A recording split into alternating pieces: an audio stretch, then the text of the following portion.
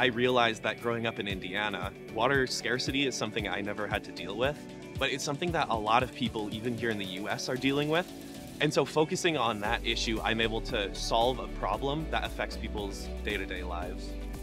Hi, my name is Daniel Siglio. I'm a senior in environmental and ecological engineering here at Purdue. Environmental and ecological engineering, we also call it EEE to shorten it, is a really cool program that focuses on a couple different things. Classical environmental engineering, so that's things like water quality, air quality, and remediation.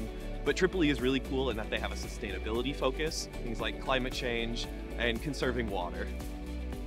So in EEE, the program is very open to whatever you want to make it. So if you're really interested in sustainability, there's a ton of classes you can take on that.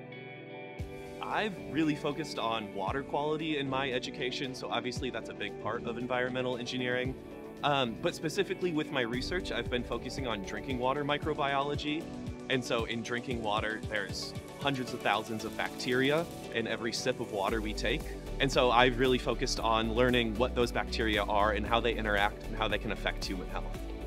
And then also, the work that you do in EEE has really great applications to the real world. So any internship you get, any job you get, it's going to be impacting the world in a positive way.